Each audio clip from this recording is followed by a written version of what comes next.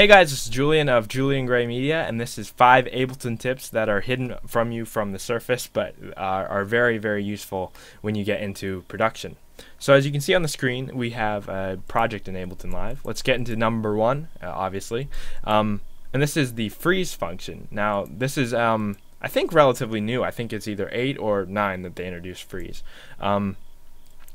And freeze is essentially a way to minimize your CPU usage by allowing MIDI tracks to be transferred into audio tracks. Now, if you don't know what audio is, it's like if say I record a guitar or a analog synthesizer, for instance, or a vocal, and the computer isn't generating that, it's just playing it back like iTunes would, or like Winamp or whatever you use.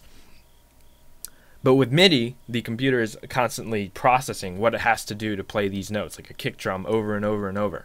So what freeze does is it pre-renders that clip into an audio clip, so it doesn't have to keep on playing it over and over, because it realizes, okay, I'm just doing this exact same thing over and over, so I'll just turn it into an audio clip that'll play over and over instead of having to do it on the fly.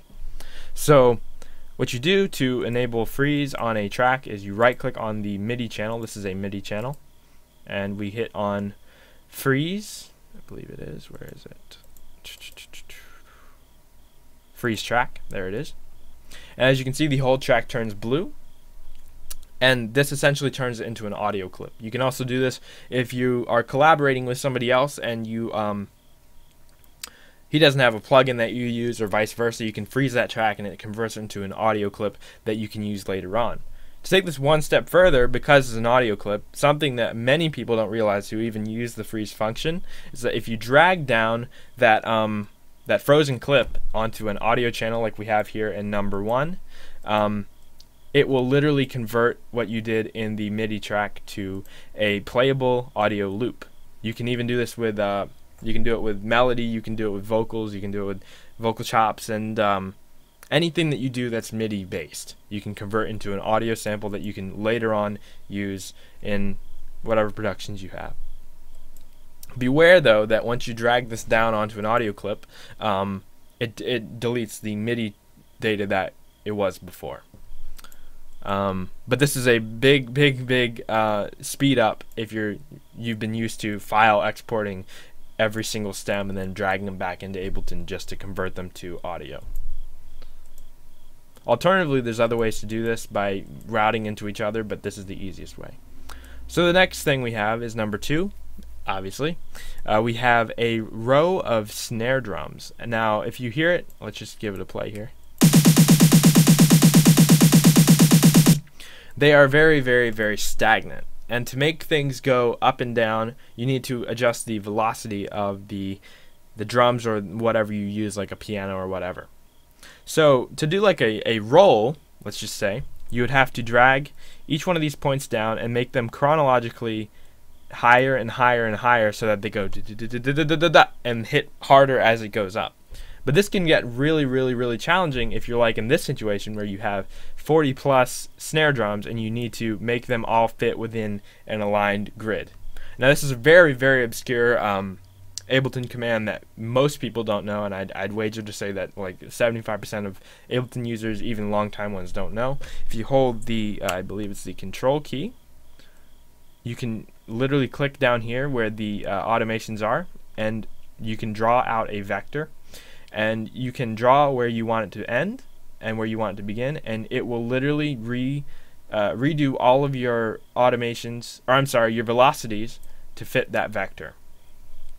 Now this does not work if I select, let's say, 1 or 2 vectors here, like if I was to select the 2 of those with, I think it's the Alt key. No, okay, if I just select 1 of them, and if I draw that line out, it will only affect the one that's selected. So that can be useful too. Like if I select this note here and then these notes here, and then I want to draw out these 2 higher, we can do that all at once very quickly.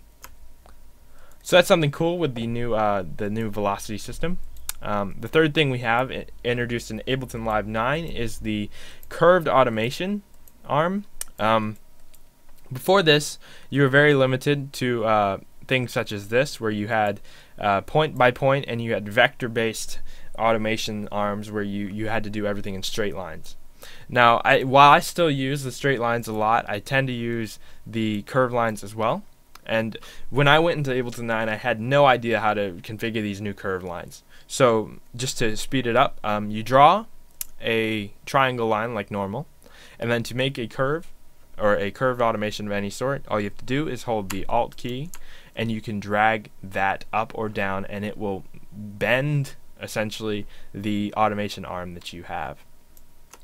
You can also hold the Control key, and this is just a side thing, and drag points up or down, exactly up or down, without moving them right or left at all.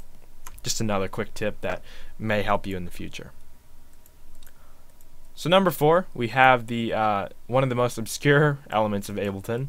It's something that most DAWs don't do, with the exception of, I believe, Sony Vegas.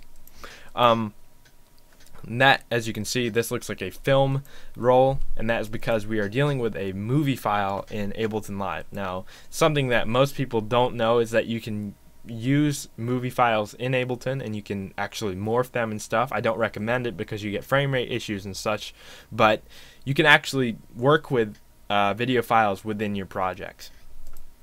This can be really cool if you have a score, or if you're trying to make Foley or sound effects or sound design for a film and you need to watch the film while you do it, and rather than triggering a video player on this screen while you hit the play button on Ableton, you can do it all at once through Ableton Live.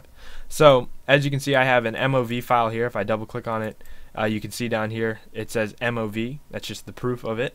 My face is in the way on the screen, but it is in fact an MOV file. And if I go to the view screen and we go to the video window, we can actually see the video as it works. So if I hit play here, and let's enable the audio for this track, we really have cool footage, the actual video really from my head's music video. So this would be really cool footage for a video. Yeah, you don't say. Well, at any rate, if you want to see that music video, you can actually click in the upper left, or right for you. I always get that wrong.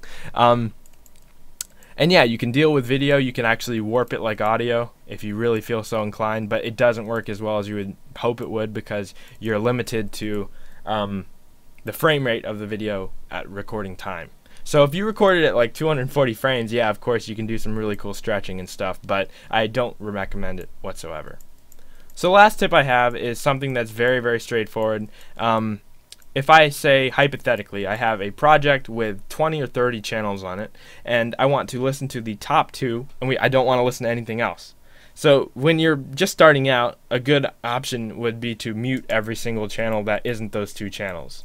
But what you need to learn to do is to do multiple solo, or soloing multiple channels at once. But this seems impossible with the default solo, because when you solo anything and try to solo something else, it just disables the other thing. Now, there's a quick keyboard shortcut you can do to, you know, actually get around this. All we have to do is hold the Control key and then press the solo buttons, and then we can solo as many tracks as we want, and in the same token disable them or disengage them. If you want to disengage them all at once, all you have to do is do the exact same thing you normally do with a solo button, or hit another solo, or hit the solo itself, like so. Let's just show that, and then it disables all the solos at once as if they were just one channel. So I hope you liked this video. If you liked it, give me a like. If you disliked it, dislike it. Let me know what you think in the comments, and if you have any other cool tips about Ableton that many people might not know, leave it below.